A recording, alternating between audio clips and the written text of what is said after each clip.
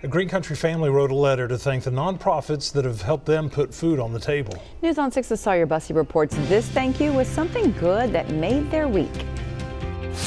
Thank you for the pantry boxes. Can't begin to tell you what a blessing it is to restock my pantry staples.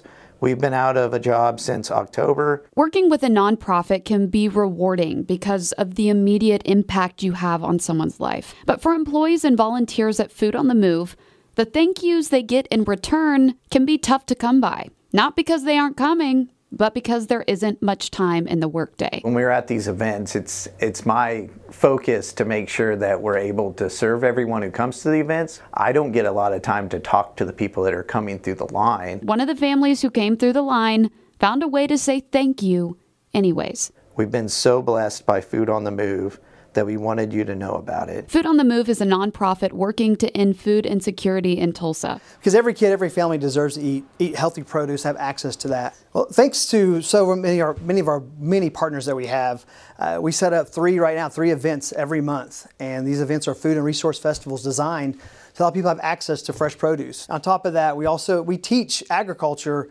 in a fun way at Monroe Demonstration Academy. Employees were in a meeting when the letter was read to the staff. The reason I'm doing this, the reason I love doing this is I grew up food insecure. My family had SNAP, it was called food stamps back then.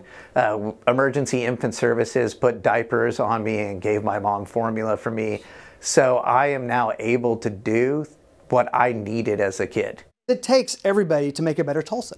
And when we all come together, we really are Tulsa strong. In Tulsa, Sawyer Bussey, Oklahoma's Own, News on 6. And News on 6 loves to highlight Oklahomans who are doing something good. So if you know somebody that we should recognize, please go to newson6.com/somethinggood and tell us all about them.